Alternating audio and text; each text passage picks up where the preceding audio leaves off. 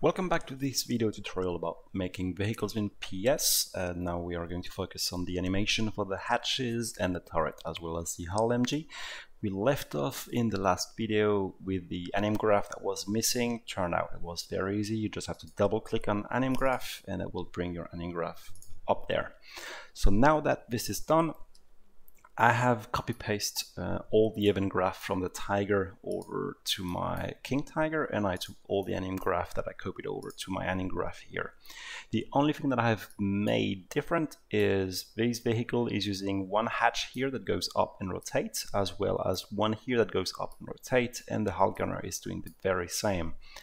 One thing though to note for this tutorial is we will not animate the hull gunner. The reason is it wasn't rigged, and this is the only one that was rigged. So this asset will have to go back into rigging, so the rigger will actually scan that hatch. So in this tutorial we will do the driver's hatch and the commander's hatch. It will be the exact same principle for the other side. So that being said, what I've done is I've took the system for the commander hatch, copy-pasted it here, and made the bone hatch driver affected by those two bones. And I've also made new variables here. So we have 3 for the driver, 3 for the commander, and then technically we'd need another 3 for the hull gunner when the rig is fixed. What you need to also change here is I've copy-pasted that system for hatch rotation 3, which is the commander. I've copied that system, pasted it here, used the proper variables here, and I switch it to hatch rotation 0, which would be the driver, 0 for driver, 1 for gunner, 2 for hull gunner, and 3 for commander. And I've also changed the set here to be the one from the driver and not from the commander. That being said, now we need to define the animation properties on these hatches. So let's go with the driver first. So we go in the Anim graph, we select the driver, hatch rise alpha. So this is how high the hatch is going to move up. So I'm going to unplug my alpha, compile. I'm going to make it go up something like 5. In real life, it would go all the way up to here, I would imagine. So it would go above that little periscope, which we're not going to do because we don't have the model. The model was not made with that in mind. So let's go to 5. It's going to clip through, which is all right. We can survive.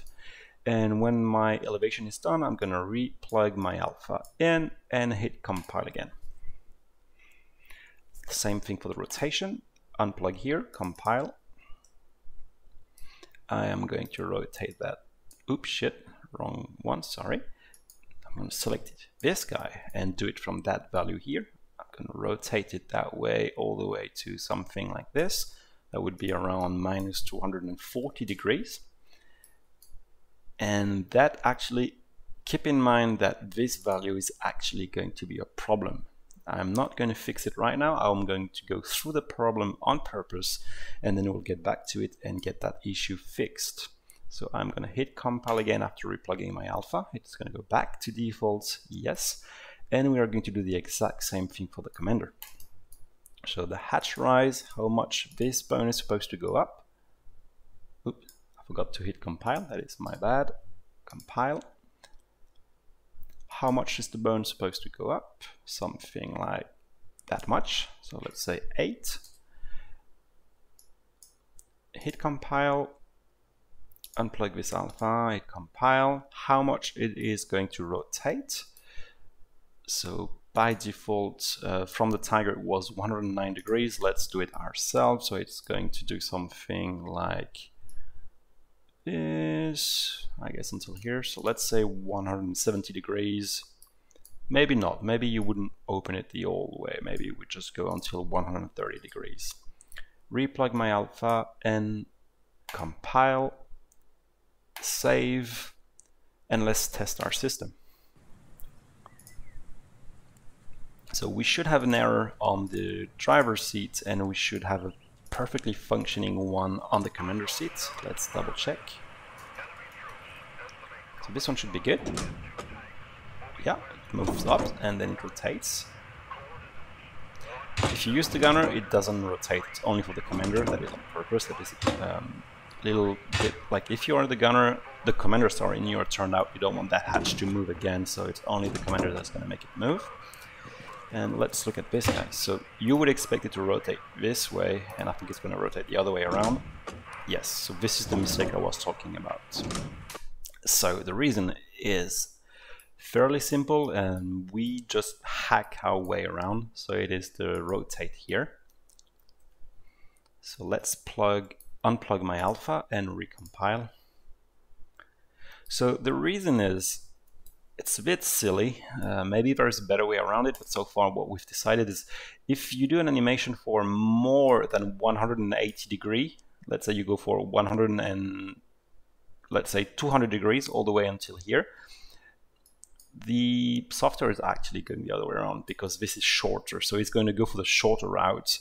So what we actually do is you define a first 179 degrees, and let's say we are going to 240, so that means we need an extra 60 degrees. Then we just have another one that's just doing the extra 60 degrees. It's a bit hacky, but it works. So basically what we do, we would make this one go all the way to 179 here, and then we would just duplicate this bone.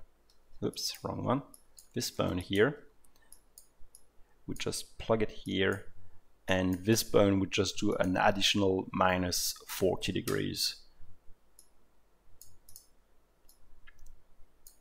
So yeah, that is a bit hacky, but it gets the job done. So now if I hit compile, let's give it a try.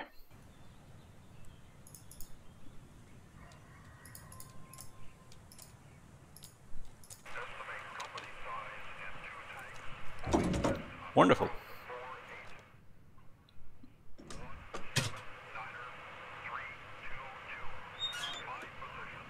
Okay, so this is the animation. Let's try our turret. It should work with the copy paste we've done. Perfect.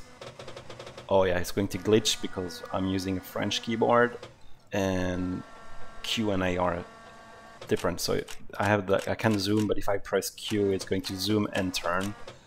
So disregard that bug. But that is working. Our sight is working. I can fire the cannon to recoil. It's recoiling, but it's a bit shy. I think it should recoil more. It's a very big gun. So if I want to recoil, to increase the recoil on the bone, I would do the same thing that I've done so far. I would go to the bone cannon recoil here, unplug my alpha, compile, define how much recoil I want. So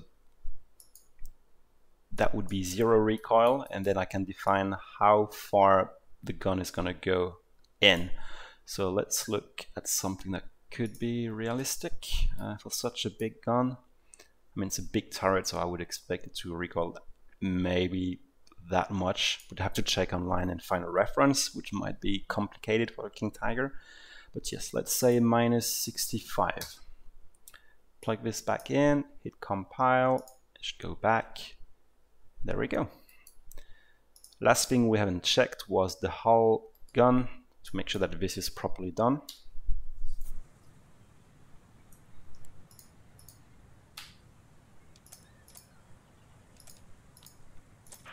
Let's get in.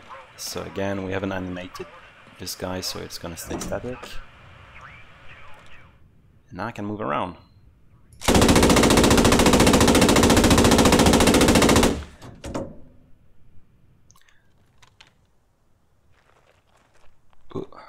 I think I'm missing an exit. Let's check if the exit was made correctly for this guy.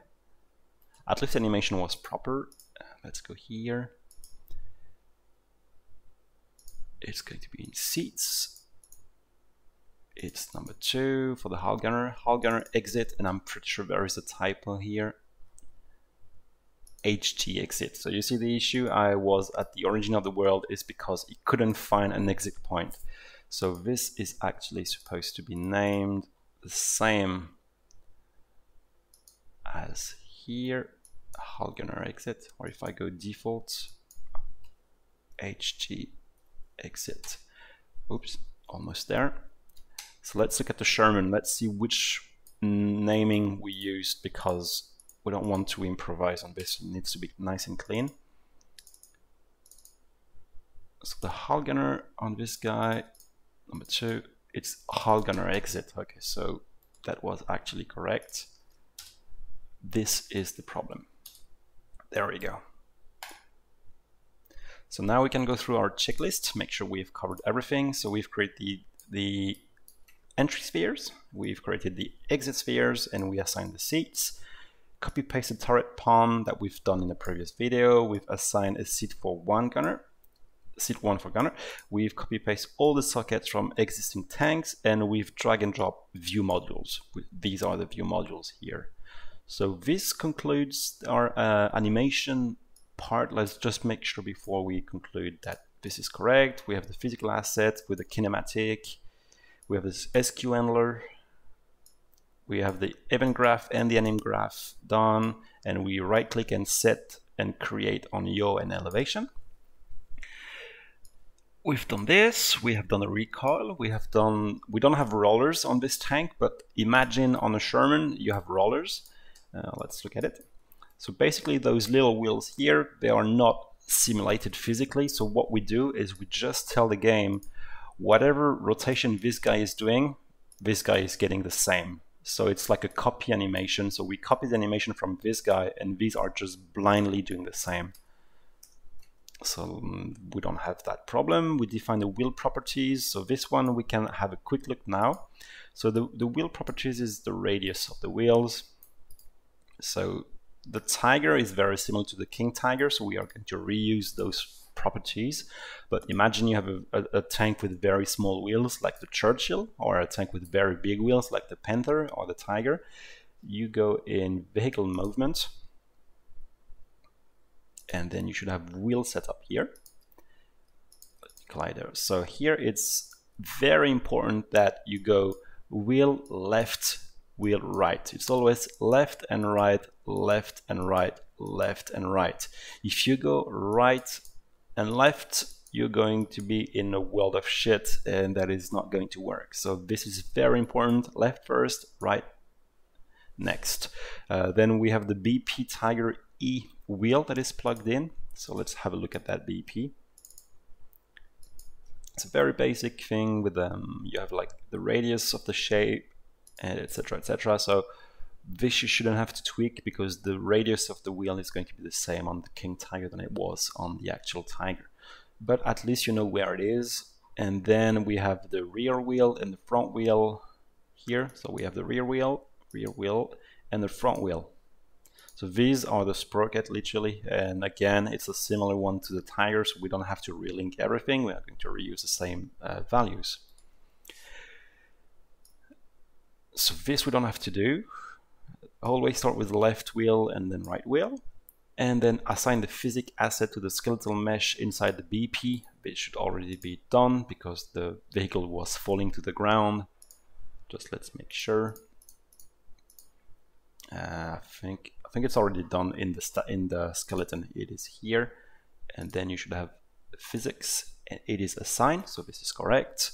And then define the mass scale inside the vehicle mesh. So this is something we haven't done. It is how heavy the tank is, and this has nothing to do with the handling. It is just for ramming. So if a little Jeep is getting into that vehicle, the vehicle is not going to move. However, if the King Tiger is hitting a Jeep, then the Jeep is going to move because the mass is going to be smaller. So this is set in here, and I think it is mass. I don't remember where that is. Weight. No, okay, hold on. Let me see. Inside the vehicle BP. So maybe it's actually here.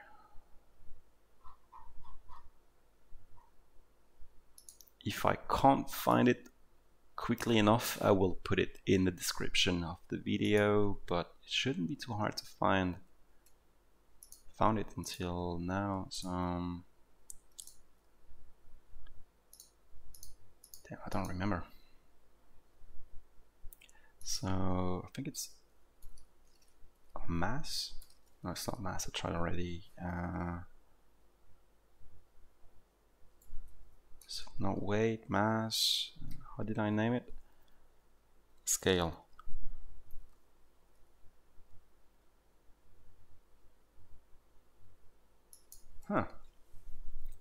Okay, I can't find it for now. I will just put it down in the description and then you can find that value. I'll see you guys in the next video.